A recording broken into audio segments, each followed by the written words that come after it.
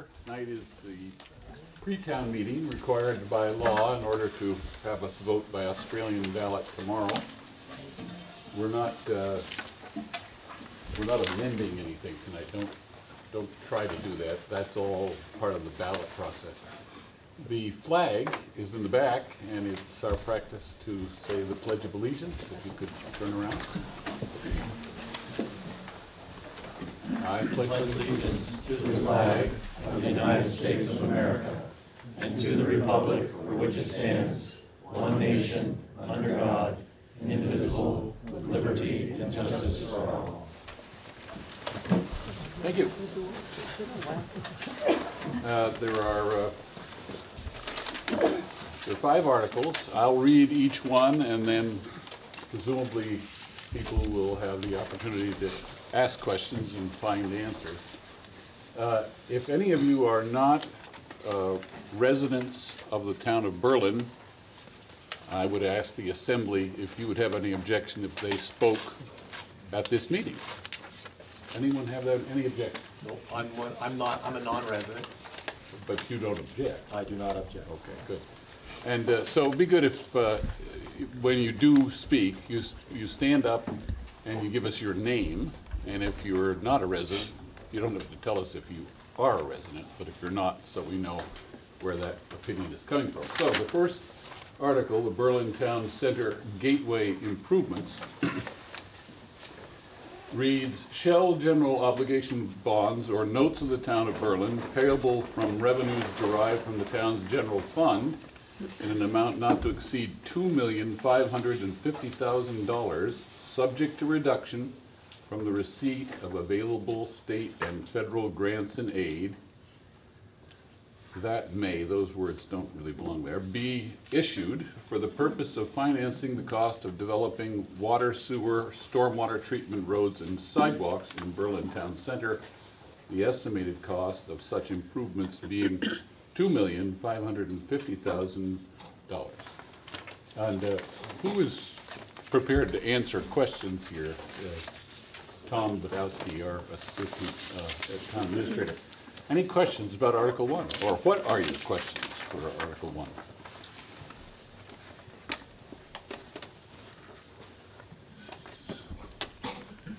Questions? All I can add that. Why don't you tell us a little bit about the project? Yeah, I can add that as you may know, the town received a new town center designation in June of 2022, last year, and something that the Planning Commission started about 25 years ago and has finally come to fruition. This is a program that allows towns without a traditional downtown like Berlin to access funds, technical assistance to, in effect, create a downtown. This is a 25-year program from the state. Berlin is the 3rd recipient of a new town center. The other 2 are in Chittenden County. And Berlin has a relatively small population compared to our neighbors in Chittenden County, and we're very proud that we got this. At the end of the day, we hope that rural communities can see what we have done as a community and use this as a springboard to bring development into their community. So what this does, the town received in May of this year 3.8 acres there was the 5 towns that make up Washington Central Unified Union School District voted to approve to give that 3.8 acres to the town, and now that is the first property coming into the gateway. If you have the handout, there's a map attached. It's the road. It's coming off of Route 62, which is the current Berlin Mall Road. It's envisioned to reconstruct and realign that road, making it significantly more pedestrian friendly. Anybody who travels that road now knows that it's hardly anything but pedestrian friendly. There'll be sidewalks, streetscapes, street lights. Berlin was instrumental in bringing the Chestnut Place, the 98-unit senior housing that you see there now built. On your little map, you can see that it's the T building at the top of your map there. Right across the street, Fox Run is 30 units of workforce housing. That's in its final stages of permitting from the town of Berlin. They plan on going to bid in the winter, this coming winter, and starting construction in 2024, in the spring of 2024. So this project has received 2 grants now, one a $500,000 grant and another $205,000. We are now applying to Vermont Agency of Transportation for an additional grant. We thought it was going to be about $300,000 we're going to request. They are now including stormwater in their applications, so we're going to be asking for a $700,000 grant from the Agency of Transportation. Those applications are due to the state early December.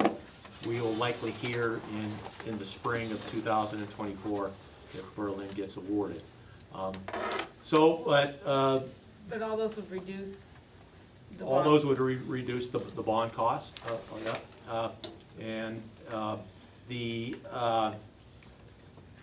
lost my train of thought. Sorry, Tom, but I just want to make sure everybody understood that reduces the amount that's, yeah. And well, I guess that's it. If anybody has any questions, I'll remember what I was trying to say. Questions? Over in the back. Yes, sir. Hi, I'm David Dixon, I'm a Berlin resident. I just want to make sure I understand what the numbers mean. It says that each of 4 parcels is each estimated at $6 million. That would be 24 million? It's the grand list value. We think each parcel will have a grand list value of about $6 million. That's correct. And so that's not related to the amount being asked for? No. And there's not a subtraction from that to the grants? So there's No. like 3 different kind of numbers here. There's grant numbers, Yep. There's some kind of value, and then there's the cost that you're asking for and support. What we're trying to do with that number is to show that the value added that the community is going to receive from this investment. Anyone else? Yes, sir. Gary Shelley, Town of Berlin. I'm wondering who would be responsible for the maintenance of these improvements, the roadway? The roads and sidewalks, the town of Berlin has said that they would take over the maintenance. Okay, so that would be additional cost. Of course. Yeah. Another thing I was wondering about, looking at the geometry of the roadway here, was consideration given to the fact that large delivery trucks will be using this road? We have, yes. That's not a final design. That's planning purposes, but the folks from, I'm going to forget their names. They're an engineering firm out of Burlington designed it, so we believe that it'll allow a proper truck radius turn. Okay. Good question. Very good questions. Anyone else? I have a question. Carl Parton, Go ahead. has the $500,000 grant already been spent that we received? It has not. So, okay, so the 2.5 is in addition to that amount, or would that be subtracted from the 2.5? It would be subtracted. As the 205,000 will be subtracted from. Other questions on Article 1? Yes. Is there any time frame for the building of the road, or?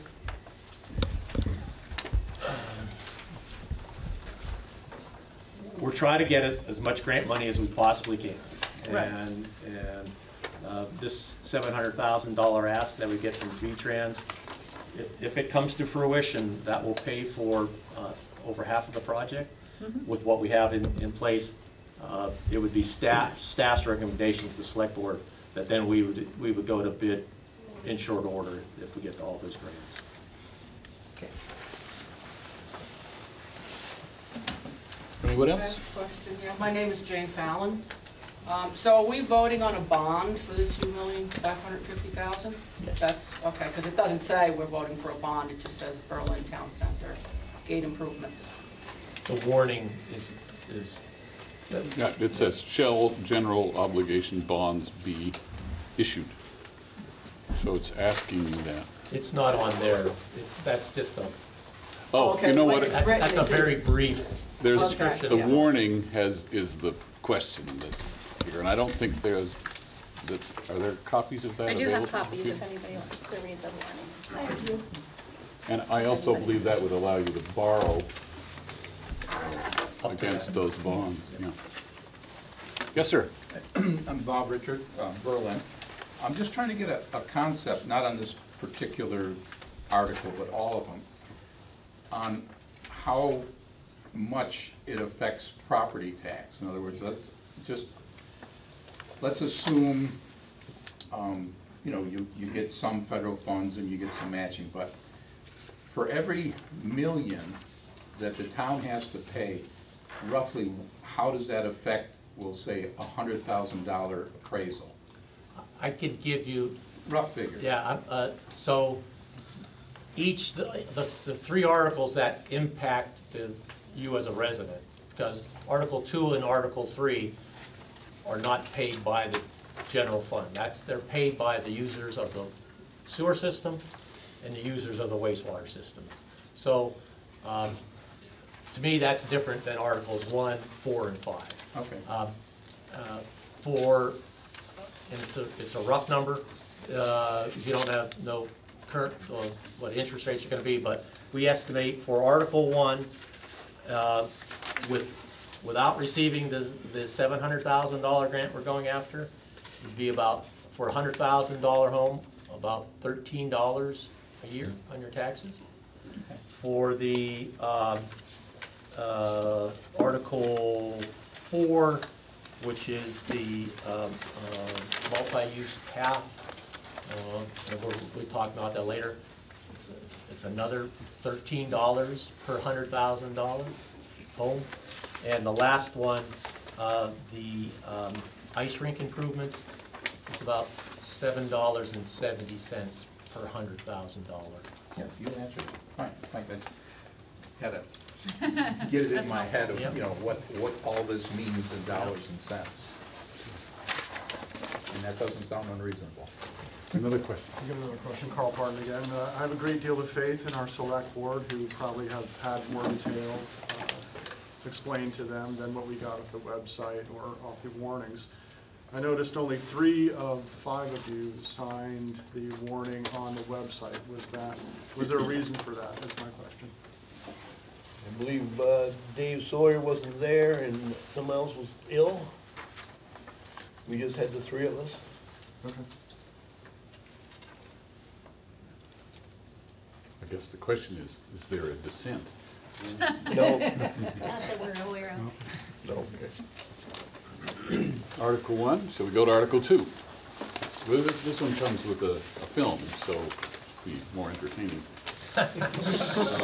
Shall general obligation bonds or notes for the town of Berlin payable from revenues derived from the operation of the town's municipal sewer system in an amount not to exceed $2,200,000, subject to reduction from the receipt of available state and federal grants and aid, be issued for the purpose of financing the cost of repairs and replacement of 50-year-old sewer lines, the estimated cost of such improvements being $2,200,000. And you, sir, are the videographer here? Yep. You want to introduce it, or? Mike Smith is the design engineer on this project, and he's helped us develop the budget. Good. Floor is yours. No, as not to raise any expectations, this will not be entertaining. Okay.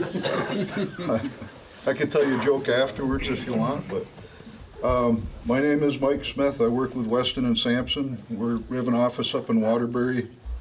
Been around since 1899, about 800 people now, and we do civil environmental engineering, water, sewer, wastewater plants, industrial wastewater, that kind of thing. So that's the first 4 slides. I'm going to be respectful of your time and jump into the meat of it here. Again, this is all just about us. Tom can tell you more. So, Hospital Hill, where you're headed down the bank to CVS, if you were to go down that way, there's a sewer line that runs from the corner of Fisher Road, that intersection by the hospital, down past the hospital parking lot, goes down toward a substation down there, and then it cuts, goes underneath the highway, and then it goes down through the woods over the bank behind the tire place. And The old wastewater treatment plant. Right, there used to be in the 70s, there was a wastewater treatment plant, which has been abandoned, but that sewer line still conveys the sewage from this area of town down to that point to a main pump station, then it kicks it over to Montpelier. Right by the hospital parking lot, a section of the sewer broke about a year ago, and there was a minor discharge, and Tom reached out to us because we were currently doing an asset management plan to look at the entire wastewater collection system for the town. So we did a little extra investigative work there and found that the pipe, the sewer line, which is rigid, and it's got bell and spigot joints, so they kind of stick into each other, got pushed by unstable soils, which pushed it away from the hospital parking lot toward the ditch. This is also being exacerbated by continuous erosion of water going down through that ditch line. It's cutting it deeper and deeper and deeper, making the soils even less stable. So the pipe failed. It is back in service and it's in operation right now, but it's not sustainable the way it is. In order to replace that section of pipe, we're going to have to not only replace it, but stabilize the soils so that the pipe stops migrating. So it's about almost 1,000 feet of pipe from the corner of Fisher Road toward the substation.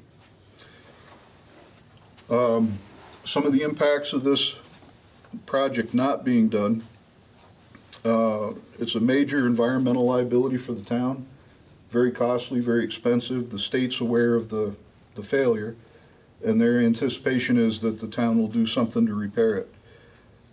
This area, these 4 corners up here, designated as a large commercial district, which I'm sure you all know,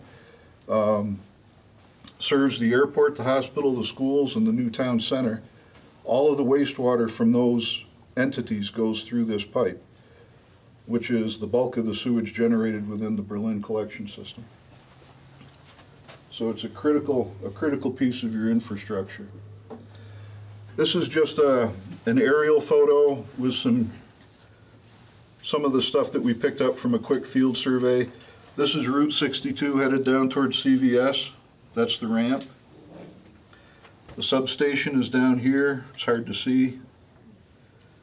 And the sewer line, Fisher Road is up here, but the sewer line comes down through, and the pipe came apart, the existing pipe came apart right about in this area between 2 sewer manholes. So it's not a matter of just dropping in another manhole or putting in a repair with 10 feet of pipe. It's going to require stabilizing the soils because the entire line's in danger of failure.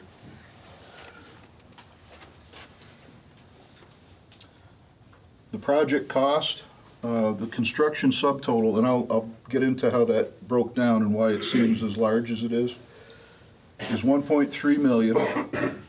If the project is funded through SRF, engineering fees for preliminary design, final design, and then construction phase engineering services are capped at about $300,000. That's because the state of Vermont uses a fee curve. Contingencies right now, because there isn't a final design, we carried it at 30% for budgeting purposes so that you don't get partway through the project and find out you didn't set aside enough money. There's some construction easements that will probably be required temporarily, and that may cost some money. We approximated that at about $25,000. And then typically the town will have some internal administrative costs. So for planning, we carried 0.5% of the total construction cost for that. All in is 2.2 million, which is what the moderator just mentioned was on the bond article. So that's a breakdown of the cost. So the project includes, as I mentioned, stabilization of those soils around the sewer line. So you've got this ditch line with the hospital parking lot being up here on top of one of the banks, and the sewer line is actually in the bank. So to get down to the soils that are unstable and failing, we've got to do, and also to replace the pipe, we have to do more than just excavate down to the pipe. We have to open that area up a little bit and put in some better material and some drainage. So the stabilization is an expensive piece. Complex traffic control, because there's a lot going on, as you can imagine, right at that intersection, and we're going to have construction vehicles coming and going and serving that area. Bypass sewage pumping, that was on the order of $250,000. And what that means is we're going to have to set up temporary sewage pumping, at least at this point, to move the sewage around the construction site so that the sewer line, so that sewage can continue to flow and we don't have backups or other issues or discharges upstream of the construction site. Stormwater drainage, there's a bunch of stormwater structures that crisscross through that area. They're going to have to be addressed. We're going to be working in a wetland, which is up toward the corner or the intersection of Fisher Road, so that's going to require some special considerations, soil stabilization for the excavation. The existing pipe is asbestos cement, and it was commonly used in the 60s and 70s. It's all over the place. It is now considered a hazardous waste. So a piece of the cost is going to be to remove the pipe and get rid of it. It used to be common practice to crush it and leave it in the bottom of the trench and lay your new pipe on top of it. And the thought was, as long as it's still buried where it was, it's not a danger to anybody. But that the EPA is no longer taking that approach. So while it's not a huge expense to the project, it is an added expense that you wouldn't see otherwise on a sewer project. So then we have the new gravity sewer and manholes. And as I mentioned before, there'll be some fairly complex excavation support because we're trying to replace a pipe that's parallel to an embankment on the side of the embankment. So we've got to go back in a ways. It's going to be a fairly complex project.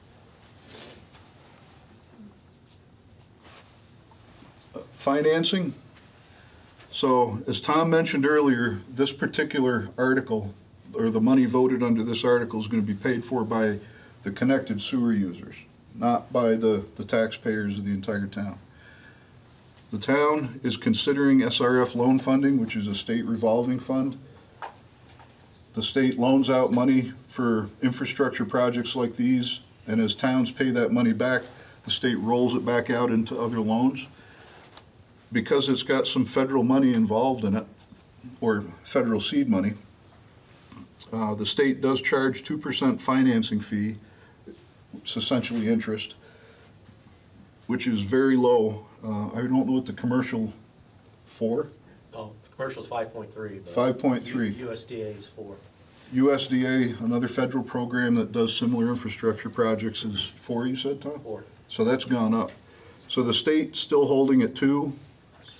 Because it's a sewer line, it's expected the asset itself, once it's built, has a design life of anywhere between 50 and 100 years. That outlives the life of the loan, which allows the town to spread that out over 30 years instead of the typical 20.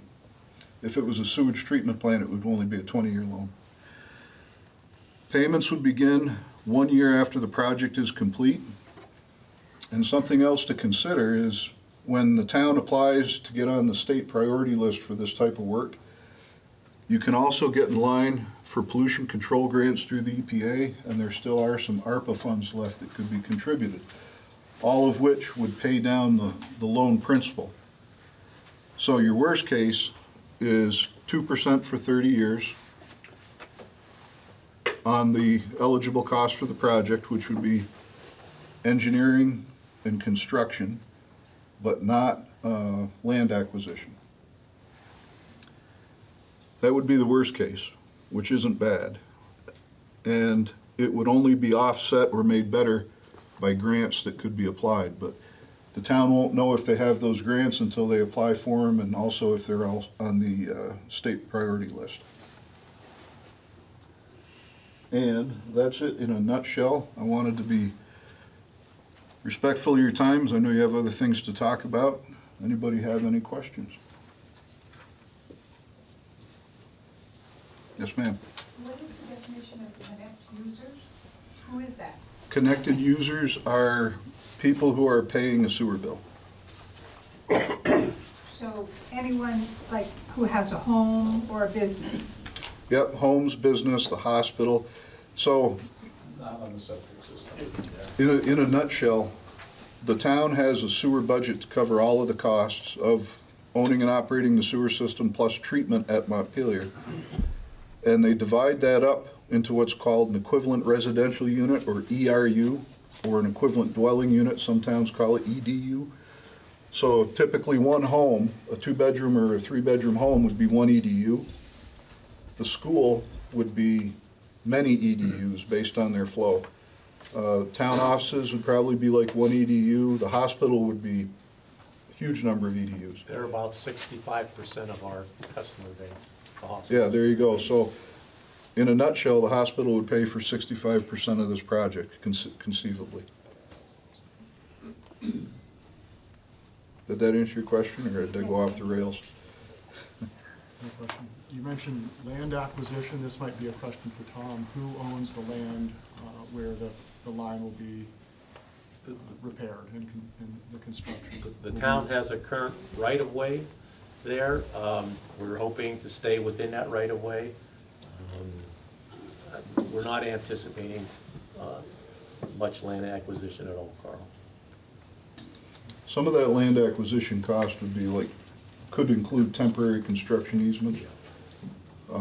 If some of the work has to cross outside of the town's sewer line easement, or if access to the site needs to take place from private property like the hospital parking lot, some of those costs would be included in that as well. Yes, sir. Is this the only pipe that channels sewage to Montpelier sewage treatment plant? It's kind of like a tree. Yeah. This is the main branch that comes up the hill, but there's also another sewer line that comes from Dunkin' Donuts down on 302. Not the Berrytown line, Berry City line towards Montpelier. But this, by and large, I'd say better than 90% of the town's sewage flows through this, wouldn't it? I wouldn't say that much. I'd say 60-40. 60-40. Any idea what this will cost a residential homeowner that is on the system? I know a lot of the town is not. I broke it down. Yeah, I don't have it with me right now. You want me to, a rough number? Yeah. So, Tom asked me if I could take a quick look at this. Right now,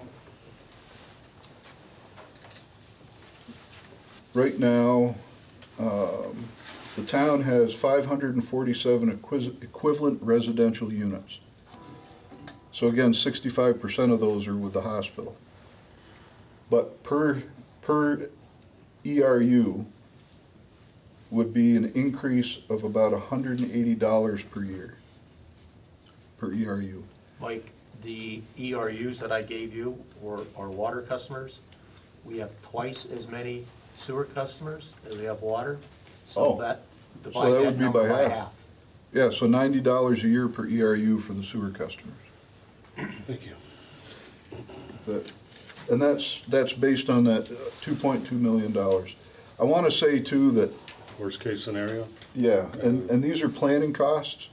So the 30% contingency is going to drop when we get a final design, and hopefully the numbers, you know, right now with COVID, construction prices are all over the place.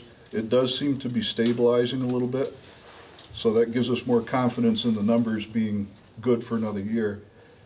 But there'll be another opportunity to do a revised opinion of cost after the final design is done, and maybe we can find some efficiencies with the design to help keep the costs lower. And also, as you just pointed out, so it's $90 per ERU per year increase. But if the town gets a PC grant or some ARPA money that they can buy that principal down with, that $90 is going to go down too. Yes, And ma'am. that's just for 30 years, right? Correct. Correct.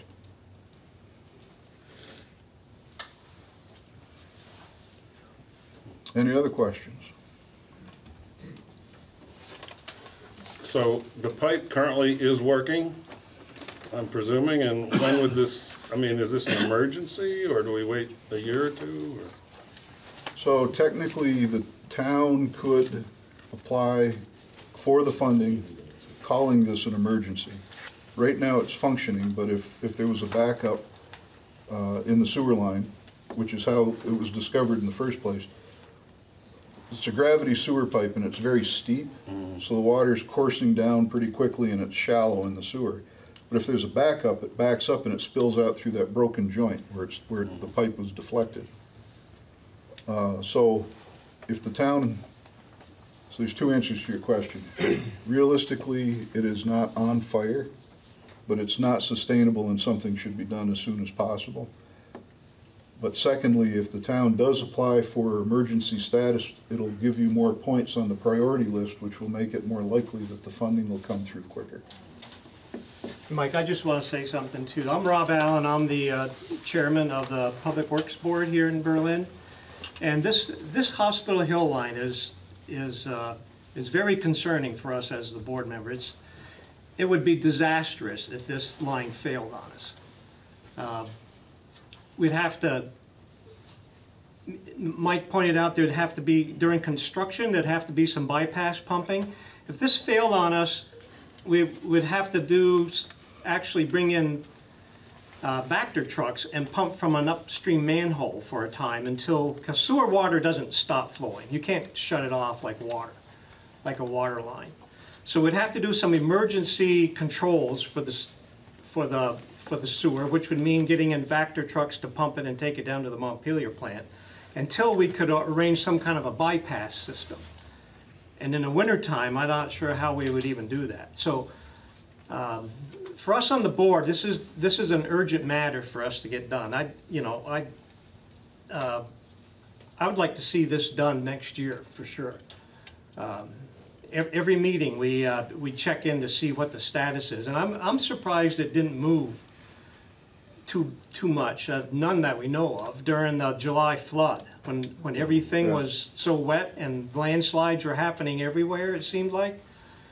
Thank goodness this didn't seem to slide any. I called Tom the day after that happened, because I was thinking the same thing. Oh, it scares us that we could have a disaster. It's just hanging like a rock ready to roll over or something, you know. So we really need to, you know, if we need to fix it. There's no option not to do something here. So we need to, hopefully this bond passes. Otherwise, we'll have to borrow money from a bank or something to get this done. So. Follow up on that, the state is opening the priority list for applications. They're going to have documents ready for the municipalities on November 15th. So if the town votes to move forward with this project, then you could be getting in line for money as early as the spring. The big thing on the SRF program that you're trying to get is the construction money, which is that's the big nut. And that's what all the competition's for between all the other communities. Right now, it's a perfect time to get involved in a project like this because a ton of money has been dumped on the state by the feds because of the COVID situation, stimulus money that we've been hearing about. Secondly, the state has, through the SRF program, what they call a planning advance, which means that there is money right now, tonight, available to start the design for this project, even if you don't qualify for construction funding next year. I think you will, though. But the point is the design can start as soon as the town is ready to get you in line for construction, and the P-list application, if the town votes to move forward with the project, that should go in as soon as possible. You could even potentially have money available the 1st of July.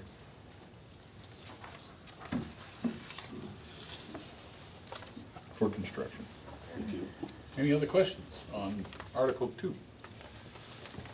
Thanks for your time. Thank you. Thanks a lot. Thank you. Article 3, completing waterline loop.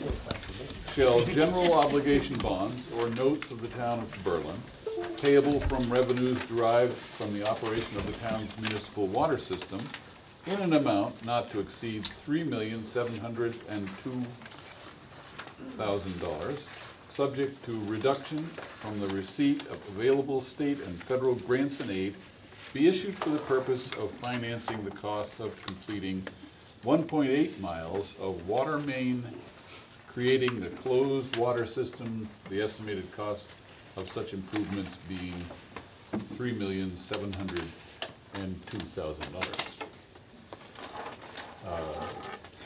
Who will speak for this? Tom? Yes, thank you, Paul. I have a map back here I could show, but the little handout really says it all. The town built its first water system in 2015. We've operated it since then. We're very proud of that water system. It's relatively young and it operates in the black. Not many water systems this young operate in the black. The problem we have is our wells are up past the airport off the Dodge Farm Road. And so there's a 12-inch line that comes from there down Airport Road that all of the water passes through. If there's a break on that 1.6-mile loop, all the water customers are without water. And a 12-inch line is a large line, a lot of water. We have a 420,000-gallon tank. 2 hours probably to that tank would be voided, right, if we have that. So what the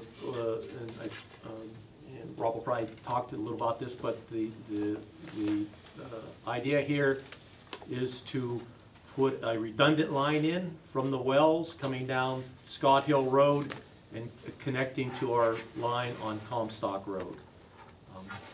And that's the $3.7 million project in a nutshell.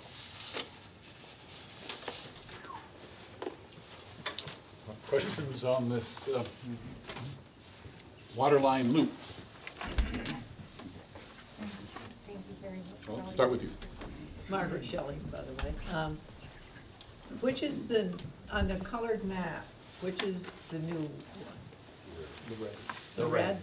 Yeah. Okay, I thought so, but I just wanted to make sure. Sir? No, I was just pointing out. Oh, all right. Questions on Article 3? Well, I'm gonna make you laugh. So, this is going to be paid for by the people who are on the sewer, on the water line, Correct, not by everybody. correct. Select Board agree with that? Yes. Yes. Okay. On the town's water. On the town of Berlin's water, Correct. Yes, not the city of Montpelier's water, right. nor Hedges' water system, which both of those operate in this town as well. Go ahead. Tom, as we add, so with the project for the new town center, as we're adding more dwellings, are they gonna be lowering the amount shared across all users of the water system? The more customer base you have, the lower the cost for everybody is. I mean, so the answer is yes. It's that building apartments does not occur overnight, right? We have a 10-year plan to add housing over there at the new town center. We've got the one project built, the senior housing, we're doing this 30 units. The thought is 350 to 500 units of housing there in the new town center in the next 10 years. They will be consumers and customers of this water system. And if there's any expansions, I'm assuming it's the same, like units, similar to the sewage. So if there's any expansion to the hospital or anything else like that, they would incur a greater portion of repaying. Correct. Other questions about the waterline loop? Yes. So currently, I think, just brass tacks, I think I'm paying about $440 a year towards the bond. Correct. Because 4 times a year I get a bill and I pay. And so, this seems like a large chunk of money, and when we put the new pipe in, are we instantaneously adding any customers to help pay this down, or is it all of us that currently are on the system? Everybody who's currently on it. All right, so what's that gonna do to our bond payments? It's gonna go up. Yeah, The development in the new town center is what we hope is, that customer base is going to be added as well. so is there any way of knowing, like the original system that was put in 15, part of the reason I bought my house, because I knew there was gonna be water. The house didn't have its own source of water. Do you know what that cost? Do you remember? Somewhere between $6.5 and $8 million. Oh, it was that much? We got half of that in a grant. Okay. So our bond payments right now are for about $3 million. Ish, yeah. I'm just trying to. Yep, and that was a 40-year note. So do you think like my bond payments are gonna double? I'd have to go back, I don't have that number. Yeah. I don't have that number here. I mean, to me, that's a big number. We will seek grants here, we haven't found any on this project. Hmm.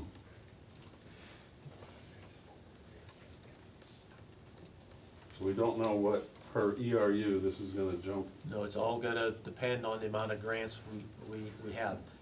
To take Mike's point here, when he said, this house isn't on fire, but it's a pending issue that could seriously impact the school, all there, a lot of customer base here. We need to be able to provide, if this town wants to grow economically, we need to provide good quality water on a reliable basis. We can't have water outages. You've seen communities around us have water outages for weeks on end. We cannot do that, right? We cannot do that. Berlin is on the cusp of some growth here, and we need to fulfill our obligations as a community to serve our customers.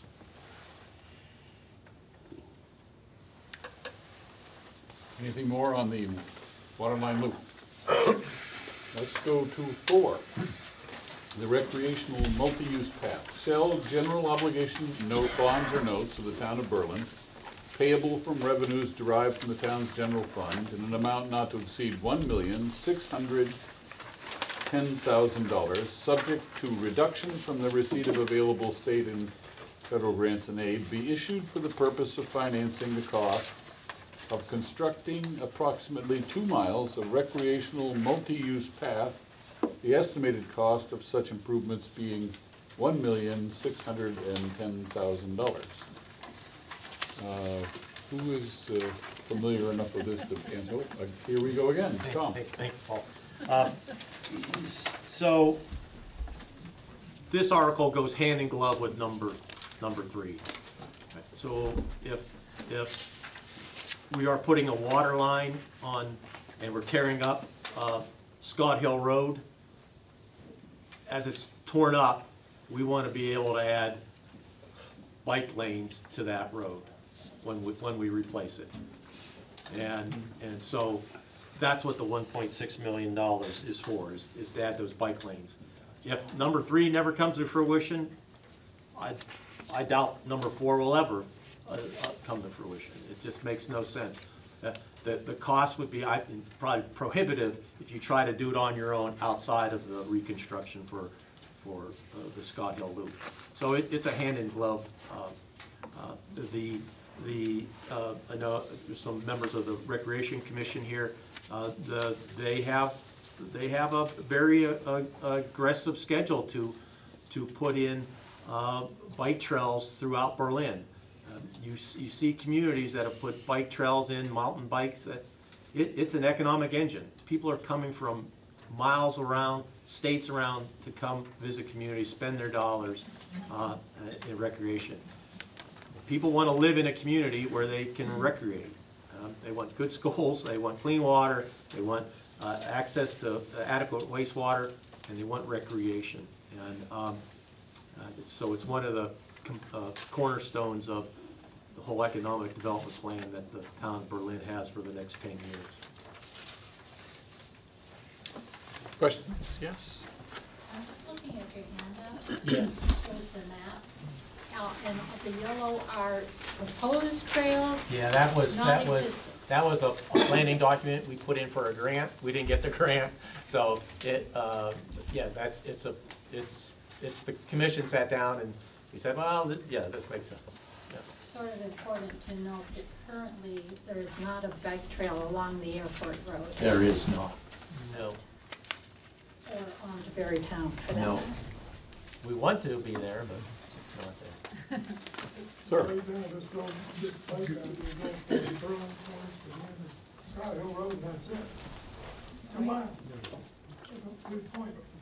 Gary Shelley, again, so despite what it says here, multi-use pass, this is basically just a wide shoulder on the road, right? It's 8 feet, you know, it's, you get, you know, 2 ways.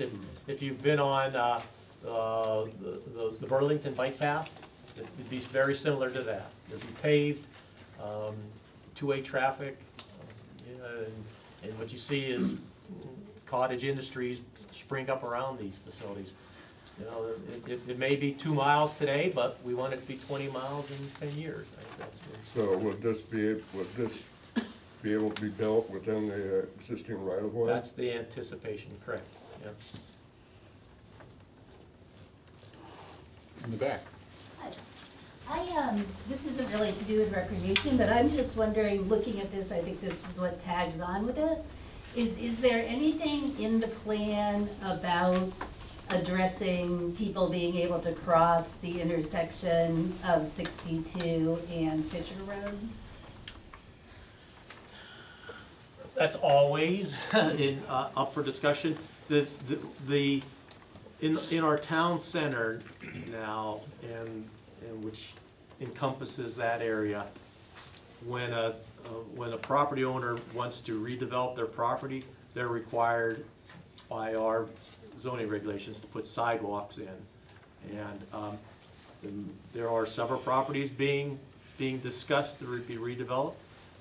We're hoping that that intersection can be addressed in this time. So if people put in crosswalks, would then they put in like a crossing? Yes. Okay. Tom, is this project cheaper because would this project be cheaper because of the work done with the water line? Like if this was done without doing the water line, would it just be more expensive to do? Much more expensive, yes. So this just happens to be like an opportune time Correct. to do this? And then do you feel like for the grants that you've been applying for, something you've been applying for a ton, does starting some of these projects that we're looking at starting send any messages or help us at all with future grants? I think what ends up happening, if you have a bond vote and the community supports that a project like this says a lot to the folks who give grant money, right? They say, this community really has an interest, they have their heart and soul in it, and they're willing to put some skin in the game. So I found that, and that's what's called shovel ready. If you're ready to go, you have a greater chance of getting funding. So it's one more step to get you down the road. Yes, sir. Will the multi-use path be simply a wider road, or is it going to be separated from the road to keep bicyclists and walkers safe? We haven't got the final design yet. Yeah. Ideally, it would be the latter, but Separated. yeah, ideally, but Yeah. we haven't gotten it yet.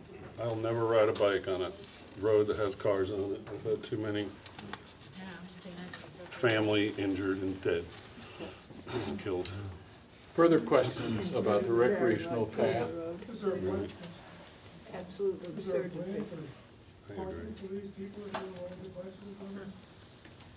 I mean, the town has parking at its campus, there's parking at Berlin Pond, the school has parking, the park and ride that just opened a year and a half ago doubled its capacity. There's a lot of parking around.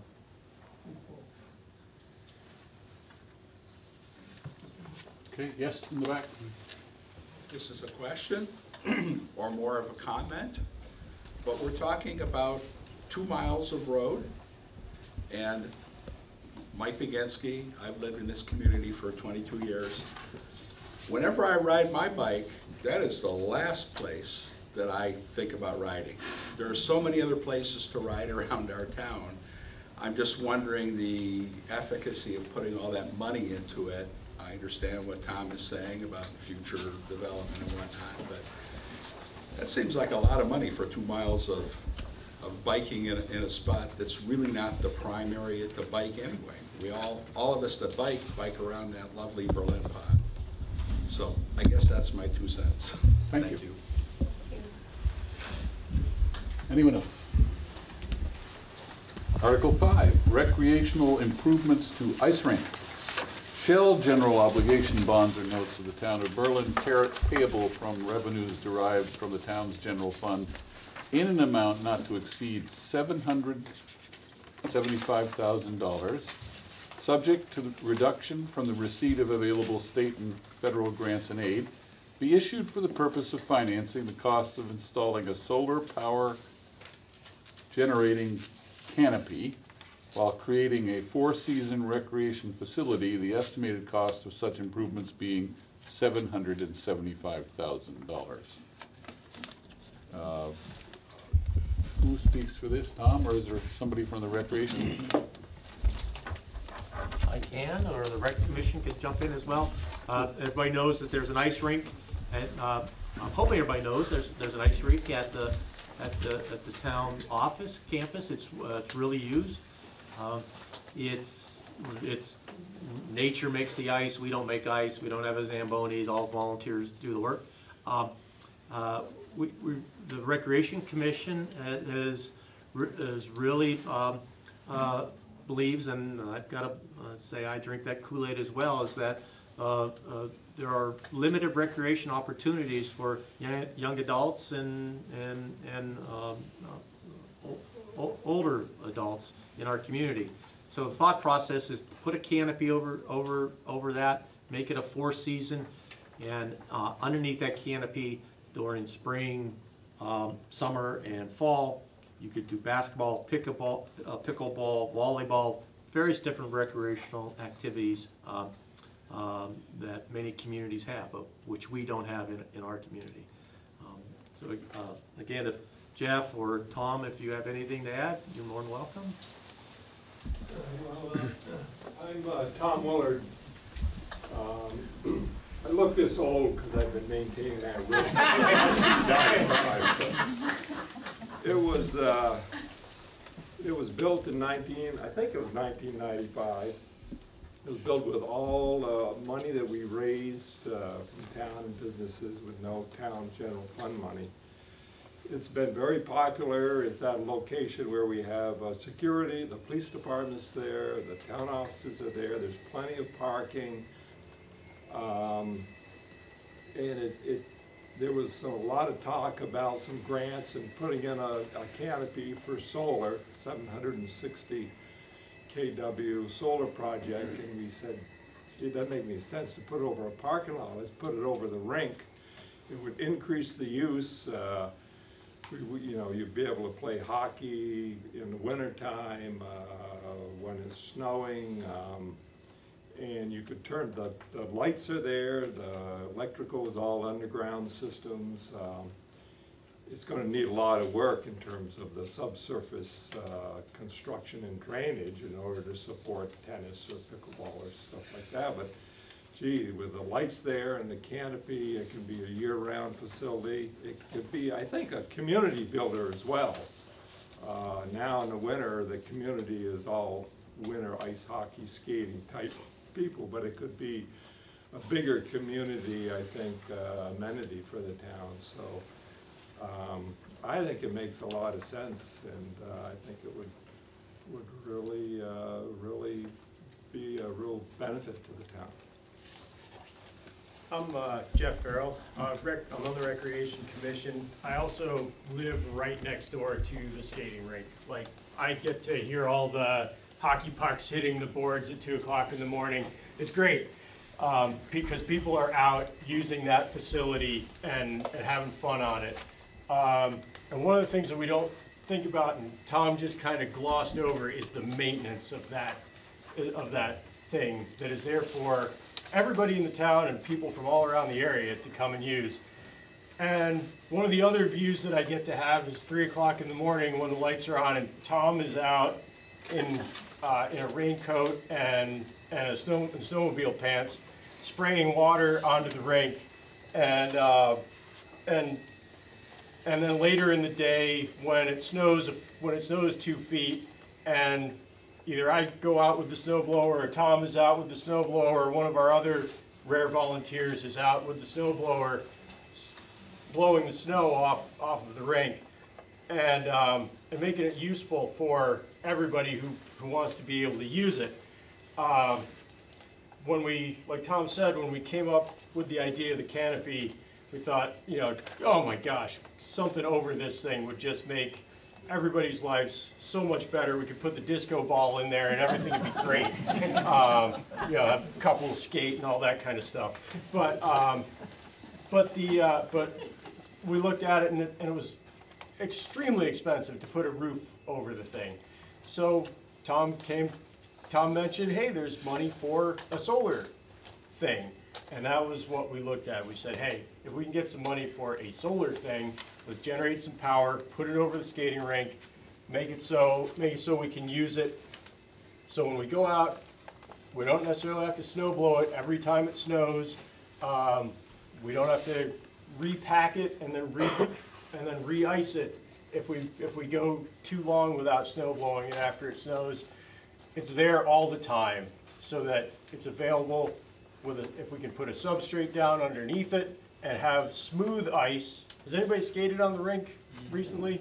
Has anybody been afraid that they were going to lose a body part because they were going to fall into a hole on the ice?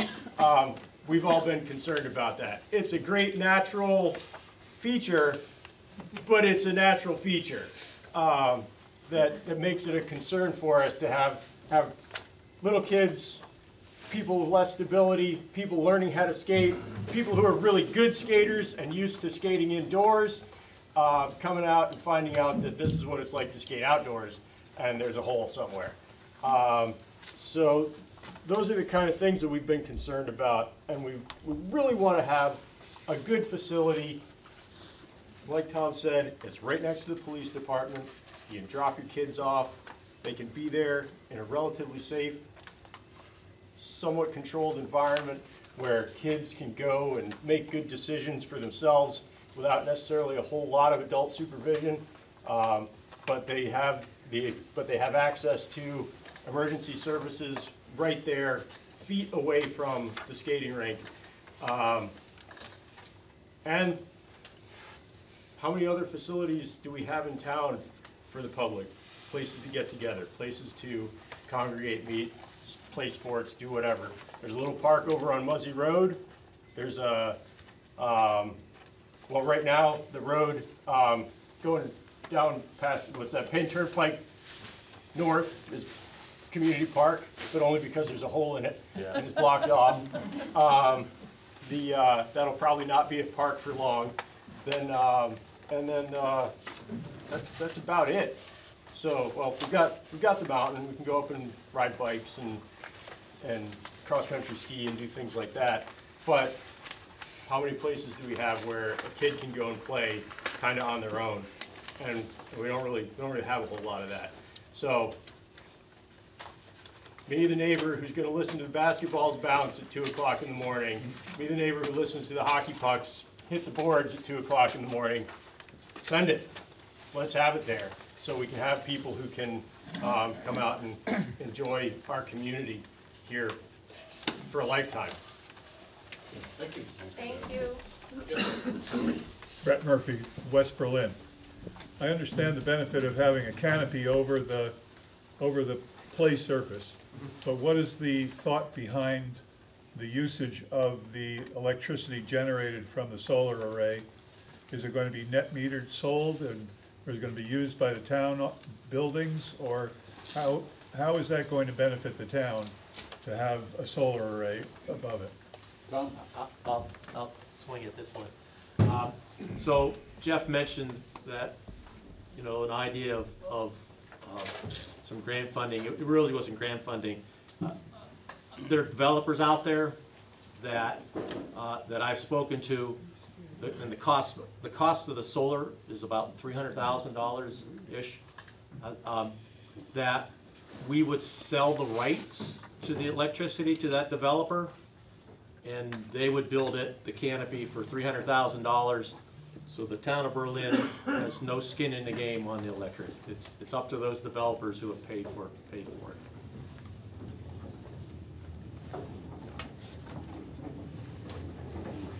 Okay. Yes, sir. Adam French in Berlin here. The question that I have, I'm just wondering what people think about, is around, well, you mentioned a good facility, creating a good facility over here. It sounds like it's going to be something fantastic, a great facility. And it's like it would be like a no-brainer for our community to do this for our children and young people. I'm wondering about the more traffic we would get there from other towns, and I'm wondering how people feel about that. People coming in from, you know, from Northfield and Montpelier and any other towns, and the traffic increase for that. I'm wondering if anybody have any thoughts about that. Tim, you got any thoughts? Me and Tim are right on the corner. We're the prime candidates for the people who get the traffic from other towns. My thought was, Jeff kept, and he's right, I do hear the pucks, I hear the noise.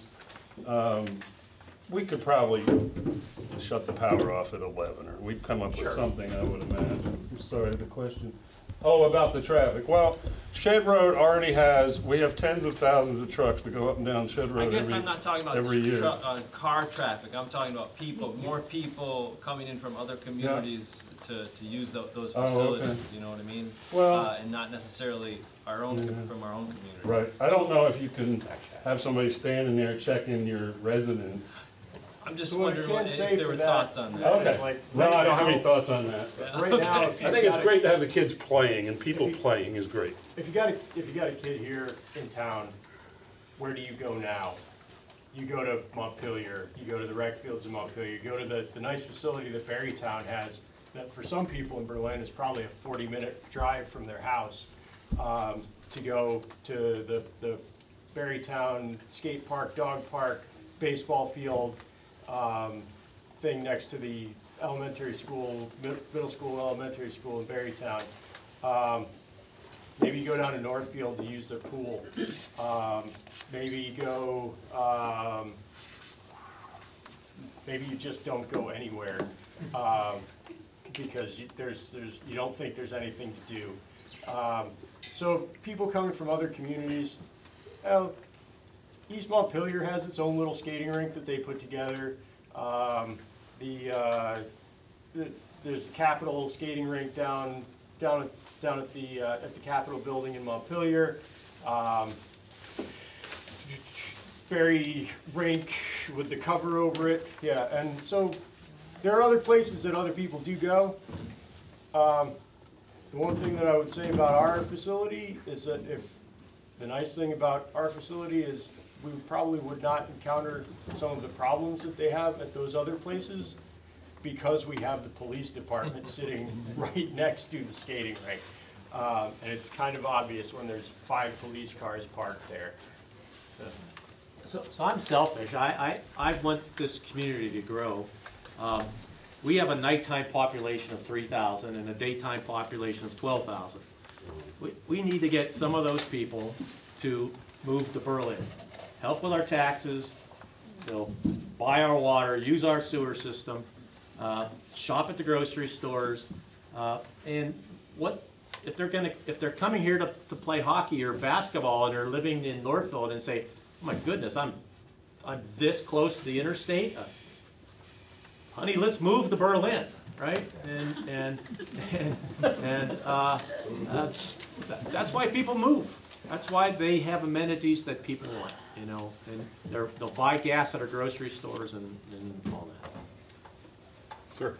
Okay, hi, my name is George. Now a reality check. I need my wife to read because I need glasses. Okay, well, we're both fiscal conservatives, and I know that everybody's talking very hopefully and cheerfully about all these plans. My concern is the condition of the country, and the condition of every time I get my statement from my retirement, it goes down every month. Down and down and down. The prices go up and up and up. We're over 33 trillion in debt as a country. We have 1 trillion in debt, in credit card debt. Citizen Bank failed just 2 days ago. I don't know if people are aware of that. Major bank failure. And there's poor bond market performance that cuts into that. And mortgage-backed securities, the largest mortgage-backed security bond fund, ETF traded, MBB, it's rated AAA. If you go down into the details, you go onto iShares and look into the details on it, the underlying things are not AAA. You can get down to FICO scores on everything that's underlying everything that's in there. I think that we're headed for a big crash, and I don't think that it's going to be a crash like 2008. They've kicked the can down the road time and time and time again. And what they're doing with the mortgage-backed securities now, this is residential. This is not even commercial. And usually commercial is considered to be much more risky. And these mortgage-backed securities, it's residential, it's actually performing worse than the commercial. So I think that we're headed towards a crash. Like 1927 crash, 1929. I'm sorry. Yeah, I don't think that it's going to be, because it's not going to be 2008 again. It's going to be worse, and I think that we're headed there. Fitch downgraded the U.S. long-term foreign currency issuer default rating from AAA to AA 3 months ago. A day after they did that, Fitch downgraded Fannie Mae and Freddie Mac to AA the very next day. So my concern is that we're spending, I don't remember ever seeing this many things of such large amounts to vote for on a single vote in terms of money. And my concern is that we'll be spending a lot of money. Now maybe some of it's necessary, the sewer line and the water line, but in terms of having a center, now I don't know, if we don't vote on the center, what happens then if we vote down the bond? Ask the select board. What happens if it gets voted down? Well, we don't get the money to take and improve the town center, we will probably have to drop it. The thing to remember, though, is that if you're going to take and look at financials, our taxes are affordable enough because of that shopping, because of that mall. If we do not take care of the mall and help them stay solvent, then what you're saying will happen in just Berlin, not the nation.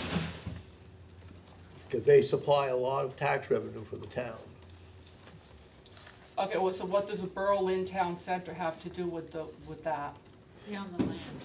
They own the land for the town center. The mall owns the land. The mall owns the land.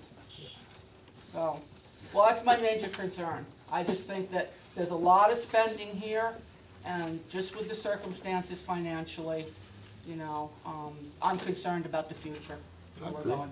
We've been up here over 30 years, and all it seems to be is spend for all of these like fluff projects. Look, I don't care, I'm 77, you know, how many years I got left, you know, but I mean, if you guys got kids or whatever, they're gonna inherit your debt, and their kids are gonna probably inherit your debt. If you can't think of the present, I mean, I don't even think anybody here really even thinks about the future. you know, maybe a month, 2 months, a year, next bill. This is life. We're in for a big bang, big bang. Look at Ukraine, look at Israel, and this one we got as a president is spending money hand over fist. It's gonna come down. It's gonna have to come down. You know, it just ain't, and you ain't got Adolf Hitler to bail you out like you did in 1939. I mean, we're going down the shitter. Anyway, that's mine. Okay. Yeah, that's all we wanted to say. Thank you, thank you. Something else on Article 5? That's the one I would like to speak about, getting back to that one. The two gentlemen that are on our rec committee, I'm wondering, do we have any data of how many kids use that facility? Only anecdotally. Do we have you ever seen anything with, anecdotally, there's probably 20 to 30 kids, like on a weekend night, out there using that facility at night. And when I say anecdotally, I mean looking out my window or when I'm over there. So 20 to 30 kids, and that's people coming and going throughout the day. Weeknights, a little bit less, but you're looking at 4 or 5 kids coming and going, families showing up pretty regularly throughout the day. Been out with homeschool groups that come and use it during the day as like their phys ed for homeschooling. They get together and use it. So, you know, throughout the week, or throughout the winter, you look several hundred heads show up and use it. That's good information to Yeah. know, and we can all, I guess, compare that in terms of our use and the person use. Second question was, in order for the pickleball courts and all the other envisioned improvements, you gotta do something, you're gonna have to spend more money to resurface that, the ground. Is that part of that's part of it, yeah. Was that part of, that's Yeah. part of this? Yes. Okay. Okay, so we're gonna get, and this, the other part I was. Flat ground underneath and a roof overhead. Okay, and a roof that, not just a place you can connect the lights, but a roof? That's. Because I was a little unclear when Yep. people were. Okay. Yeah, it's not gonna be a civic center by any means, but if you can imagine a pavilion type thing with a hard surface underneath. Like a shed roof. Shed roof, yeah. Okay. Yep. Okay, very good. And thoughts about monitoring that? Because one of the things, I taught school in Montpelier for 30 years. I now monitor their rec department, you know, in evenings, and sometimes no kids show up, sometimes the whole basketball team shows up. So, Right, sometimes you the know, whole I hockey team, understand, yeah, you whatever. never know. Yeah. But, you know, in terms of if this really does take off, I mean, do we have, are the police expected to monitor this situation? No, but I mean, kids need free play time and free play space where they can be without, necessarily be without somebody standing on their throat telling them what to do all the time. I bet those two would have supported me, but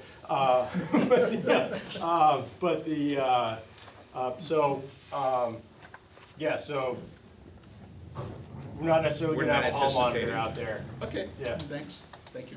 Good. Yes, sir.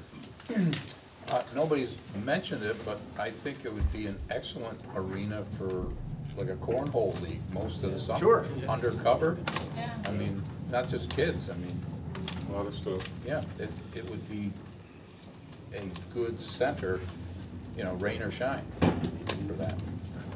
What's good about this recreation commission, they got a lot of young folks on it, you know, my hair's the color of your hair, you know, and they've got a lot of juice right now, and they have kids, and it's just wonderful, the energy that they're bringing to this community.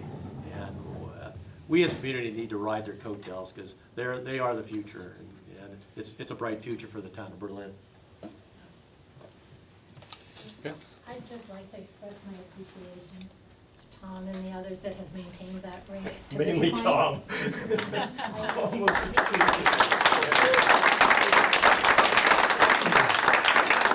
I would add that one of its distinct advantages is that there are not league players and games and it constantly being scheduled. I wouldn't be skating. There's so little free skating time at any of the surrounding links. I'm not sure that that's speaking in favor of however many thousands of dollars, but to this point, I appreciate it. Anything else on this? Yes. So I'm Doreen Lane from East Road, and I too am concerned about the future. So every year, I've been here I think 12 years now, and every year I get my tax bill and I go, oh my God, it's going up again. And I want to know, I want you to know that I'm actually losing capacity here. The prices of everything is going up, and when you're my primary income, I'm, you know, no secret, I'm retired. That's not going up that fast. So my question for you is, what's next? What will you, is there something that you know about that's going to be another big bill that you're going to be coming back to us for? The town now owns 3.8 acres in the town center. They have designs to develop it. They depending on how they do it, they could enter into an agreement with a developer and lease the ground. That's, I think, something in the, if that's what happened, that could be something that the select board would come back to the constituency with. Again, that adds value to the community, right? If they put in housing, 40 units of housing, and you have 40 families move in, you got 40 families now paying taxes to the town of Berlin. Every item on here is an economic development engine. There are no frills here. This is looking at the growth of this town and looking to hopefully address your problem. Again, we have 3,000 people that pay taxes, right, and live here. We have 12,000 people visit our town every day. We've got to capture some of that 12,000 and have them in our community. I agree with that, but I need less spending overall, because the reality is really hitting hard. So please know that. And thank you. Thank you. Thanks for sharing. Anything else? Yes. I'm Flo Smith, and I'm on the local select board, and I'm very proud to be. And I thank everyone for being here tonight and for your involvement and sharing your views, whether they're for or against. But I am extremely for this. And what Tom just said, we are very cost conscious on the board. It may look like we're trying to spend a lot, but we look at ways that we can do it that's going to be beneficial to the community over the long haul. And along that line, we're looking at local options tax. And that will be, to your point, that will be very helpful. Like Tom said, so many people come into our community at all times of the day from other communities. And back to Adam's question, I wholeheartedly would love to have other towns come. Yes. If this passes, the more the merrier, and do for our youth, they're our future. And so I appreciate you all being here and sharing your views. Thank you. That sounds like it. Yes. On the local options tax, the one thing is we pay local options tax to Barry because our zip code is Barry when we buy anything on the internet. That is an excellent question. Oh, wow. And a past select board member, Carl Parton, who's here tonight, he was on our board and he actually brought that to our attention. Yeah. And that was very keen information for us, so that's something that we are looking at as well. I don't know how that changes. Get our own post office. What? Get our own post office. Yeah, that would make the difference. Shortage of zip codes. Just saying. The polls open tomorrow at 7? 10 a.m. 10 a.m. and close at 7 p.m. And in order to get out of this meeting, I'll need a motion to adjourn. Excuse me, Paul, and that's at the town office, not here. Right. That's correct. So moved, and second? Second. All in favor, say aye. Aye. Those opposed, no. No. See you tomorrow.